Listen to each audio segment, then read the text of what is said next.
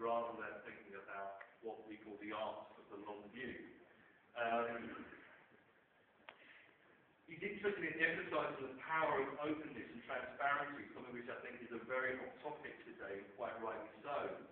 And the flexibility is catalyst for building a more resilient society, something that really speaks to my heart.